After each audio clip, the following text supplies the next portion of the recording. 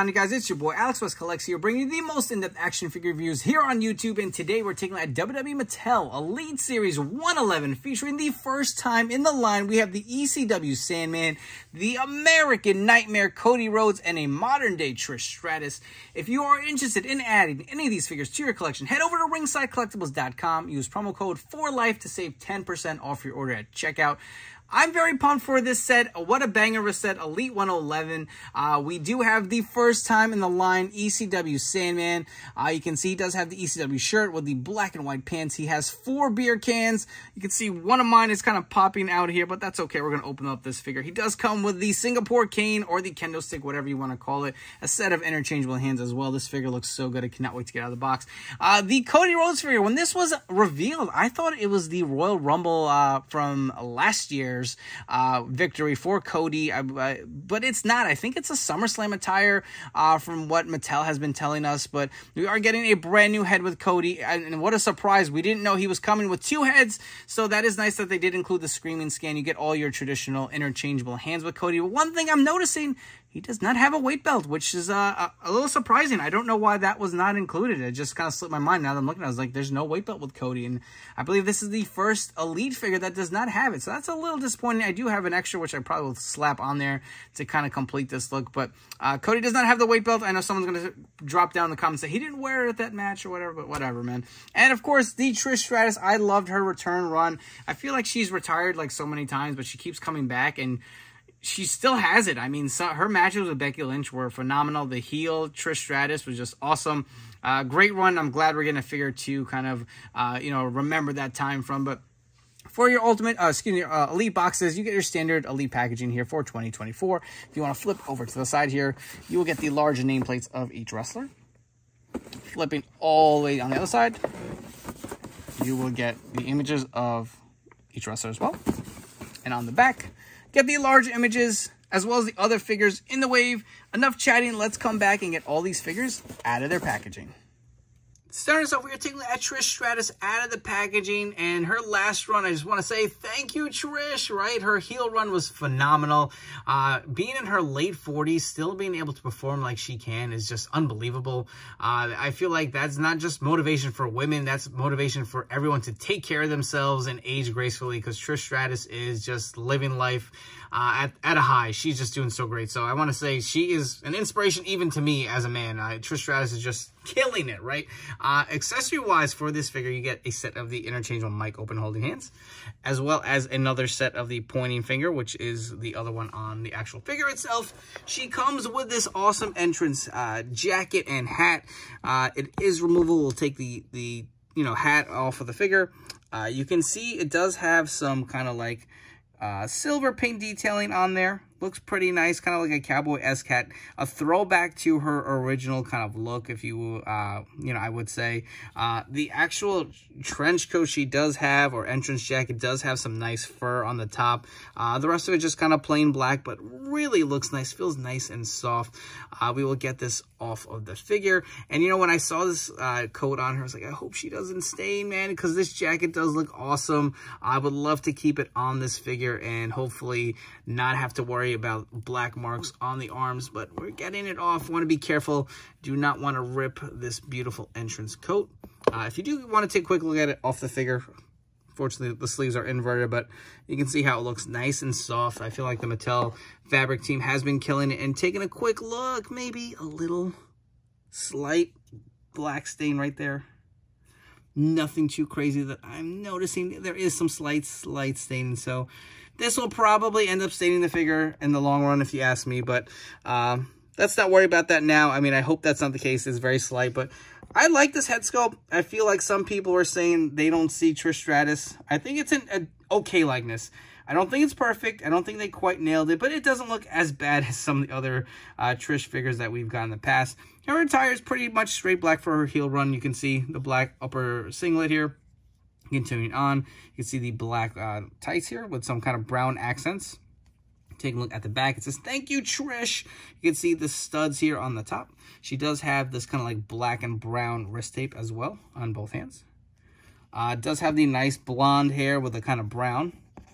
traditional Trish Stratus hair. You can see the black kickers here as well. She does still have this basic articulation hinge. Like, I don't understand it. Why are we still seeing this on figures, man?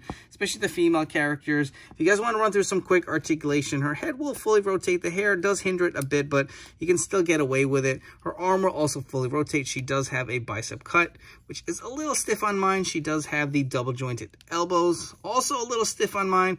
The hands do rotate as well as hinge. She does have a diaphragm cut for the women figures.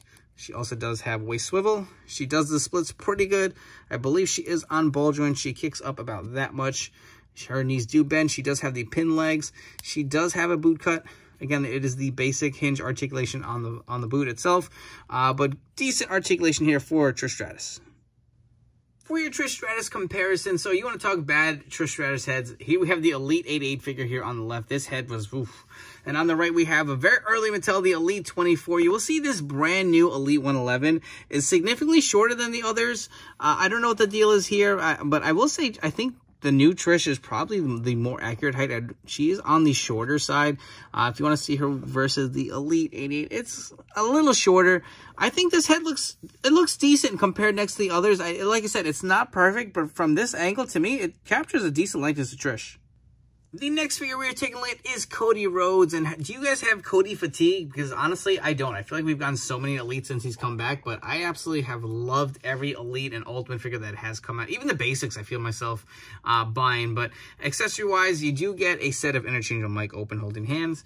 You will get a set of the fisted hands here as well. All of these white taped hands do have the white peg, which is really nice. He does have the woe hands or the open hands that come on the figure. Additionally, with this brand new head sculpt, you do get this screaming scan here, which we have seen now with the Ultimate figures alone. This is the first time we're seeing it in the Elite wave. They all do have the tattoo on the jaw, unfortunately. Like I said, I've grown to like it. It is inaccurate, I will say, but I don't know. Let me know down in the comments. Would you prefer Mattel to fix it? Because we've got so many Codys now with the tattoo coming onto his face. Or do you kind of learn to grow and accept it like I have, that say, hey, it could be worse. I don't really hate it as much as I thought I originally did when it first came out. But look at this new head. He kind of has, I don't know, this is just a weird expression. It's like, what should I have for breakfast? You're like looking at a menu. What should I order? I don't know. I guess this probably was captured from a moment where he maybe won the match, or maybe he's about to get emotional. Maybe if you have him like sitting here about to cry, I don't know. It's just a weird expression. Like I've never seen, kind of just like a tight lip kind of expression here. The rest of the Cody figure is what you'd expect for your traditional formula. He does have the chest hair with the dream tattoo here. Again, we did see the neck tattoo on this figure. The tights do look really nice. Mine do have a slight nick here on the front, which is really annoying. It's like right on the freaking crotch, man. Couldn't have been like anywhere on the side where it could have been like a little less noticeable. But the gear, I believe, is from a SummerSlam. I do not think this is from, I know it's not from the Royal Rumble. That is a figure that we all want. I'm sure this year's Royal Rumble Elite Wave will have that Cody from 2 years ago, not from the past year where he won and then went to defeat Roman Reigns at WrestleMania. That's the gear that a lot of us want. So hopefully we do get it. You can see the nice designs here with the stars and the eagles. You get the American Nightmare logo on the boots. We've seen this before. Take a look at the back of his tight detailing here. Looks pretty good. If you guys do want to swap out this kind of straight face scan for the screaming scan to see what it looks like, we can pop it on there. You can have Cody coming out, celebrating, doing his entrance, or after winning a match. Personally, I think I've had enough of this head. I'm going to go with this new head sculpt for my display. Jumping into some Cody Rhodes comparisons. So like I said, we've gotten quite a few different Elites since his return. I'm not going to pull them all here for comparisons, but we do have some of them. We have the Elite 101. This was the first American Nightmare version of Cody Rhodes when he came back. Absolutely love this figure. This was actually just released as a top picks. We have the Mattel Creations Ultimate Edition figure. You can see how much bigger he towers versus the Elite figures. We have the brand new Ultimate Edition Series 21. Probably my favorite Cody Rhodes in my collection, with the 110 title that came with Roman Reigns. And of course, we also do have the Defining Moments Bruised Pec Cody Rhodes, still another favorite of mine. If you were curious to see what the weight belt looked like on this figure, since it was not included, I don't even know, I would assume he had an American Nightmare weight belt, a white one. I don't know what he wore during the event. Someone will probably know better than I do, because I feel like I am not the best gear aficionado, but that's how the weight belt looks on this figure. If you were curious to throw, if you had an extra one on, you can definitely slap it on this Cody. And the last figure that we're taking a look at from this set, one that I was highly anticipating and just came out of nowhere when it was announced. We have the ECW Sandman figure. I can hear Enter Sandman playing now for like 25 minutes of him just slugging beers and having a quick 2-minute burner match. But, you know, like, this is just a figure, like I said, I really wanted for my collection. I'm glad it's finally here. So, accessory-wise, you will get the more open hands here for him to hold the beers, as you can see displayed here on the figure. He also does come with a set of these smaller mic open holding hands for him to hold the Singapore cane. You do get 4 total beer cans here. They are just, you know, some plain silver cans if you guys want to get a quick look. Just like we got with the Monday Night War Stone Cold Steve Austin. They do have the tabs on them up top if you guys can see that. So that looks pretty cool. You can have Sandman smashing beers on his head, just freaking chugging them in. It was awesome. Again, you do get the cane, or the kendo stick, whatever you want to call it. The other beer can, you get 4 total.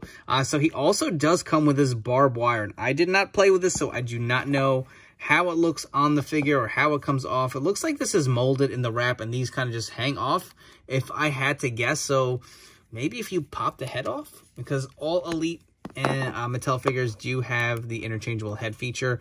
I guess you can kind of pop it off. I'm just scared that I'm going to take this off and I'll never be able to get it back on, because this looks pretty badass on the display here. I guess you just kind of slide it off. I don't really know, to be honest with you guys. I'm really hesitant to take this off. I'm not going to lie. Does it just wrap? It looks like you can actually unwrap it, and I'm going to regret doing this. I know it, but here we go. We're going to unwrap it for figure review's sake. Oh, man, that'll never look as good as it did. So if you guys want to keep it on display, but it is a nice kind of like wrapped or softly wrapped barbed wire. You can see all the different slits on there. It looks pretty sick, man, actually. There is one piece that did kind of come off. I don't know where the hell that was. I don't know if that broke or what. News to me, man. I don't know. I really regret doing that now that it's off, because I feel like that just looked pretty sick. Let's get his head back on. This head sculpt is freaking perfect, if you ask me. Like, that's Sandman to a T. Like, look at that. Look at the likeness to Sandman here. Just looks so sick. Really love the head sculpt here. He does have the ECW t-shirt here.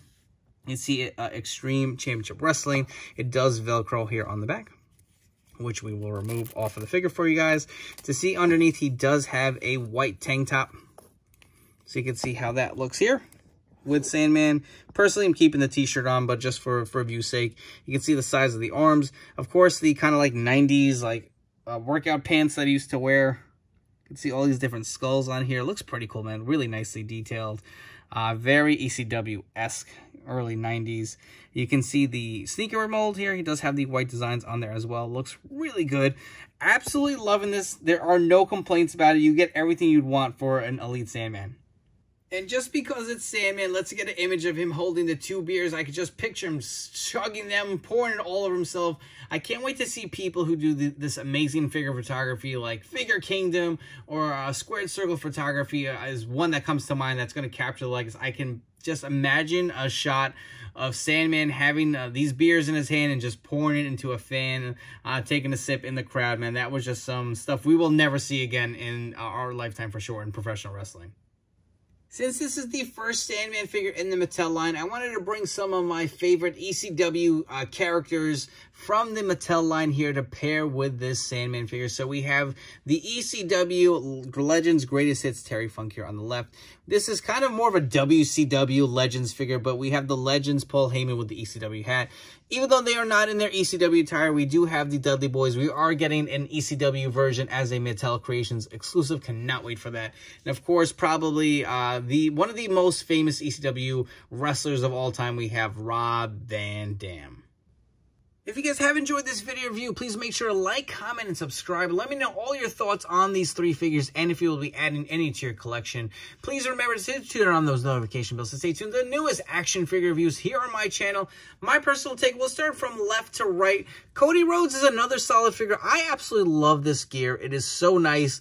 I love all the white, red, and blue with the gold. Unfortunately, again, mine had a little bit of a paint nick, but no complaints. I will say the head sculpt, it's nice that we're finally getting something new new. I don't like the fact that we did not get a weight belt, and I really, at this point, would just love to see an Elite Cody with a t-shirt. I know we can't get the entrance coat as an Elite. I know that's probably going to be more for an Ultimate execution, but maybe a t-shirt would have been something to put this figure over, but I do like it. I love the gear. The new head sculpt is okay, and I do appreciate that they threw in the screaming skin, so no complaints. Another great Cody figure to add to your collection. I'm happy to have it. I may actually even grab another due to this little stupid defect, because I am OCD crazy. Trish Stratus, I like this figure. I know some people are going to disagree with me and say it looks awful and the head sculpt looks nothing like her. I see a good likeness to her. I will say it is not perfect. It is not Bret Hart-esque where they just completely butchered it. I think I do see the likeness, and I actually do like it. I will say I'm a little worried about the coat staining this figure, but you know what? She looks great in it. The entrance hat and the jacket just look phenomenal. I just love everything about this figure. One of my favorite Trish Stratus figures in my collection. Still waiting for the definitive version of her in her ring gear with all this modern technology. Would like to see Mattel take a crack at that. I feel like she deserves an Ultimate without a doubt. She is a Hall of Famer and probably, in my opinion, the best woman wrestler of all time. The Sandman, I absolutely love it. I was able to kind of do my own kind of barbed wire tie around him. Doesn't look as clean as the Mattel version, so I will say if you guys are OCD like me, don't take it off, because you're not going to take this t-shirt off this figure for the most part. There is a chase version. Don't forget, he does have the kind of red, white, and blue look. I will be looking to add it to my collection. I promise you, I will not remove the barbed wire off of that figure. Love everything about it. The head sculpt, to me, looks perfect. I love the t-shirt. I love the workout pants, the sneakers. You get 4 beer cans, the perfect interchangeable hands if you guys want to have the cane in his hand, or you want to have him holding multiple beers, you get the larger hands. I think this figure is a 10 out of 10. I highly recommend it. I actually recommend all of these figures. I really do like it. These 3 are, without a doubt, some of my favorite figures that I've received from Mattel in a while. This was really fun to review for you guys. I hope you guys have enjoyed. If you are interested in grabbing any of them, they are now in stock and shipping from ringsidecollectibles.com. When you guys shop, there's discount code for life. It will save you 10% when you order over there. Before you go, don't forget to follow me on Instagram and TikTok at AlexWestCollects. Thank you for tuning in. I hope to catch you on the next video review.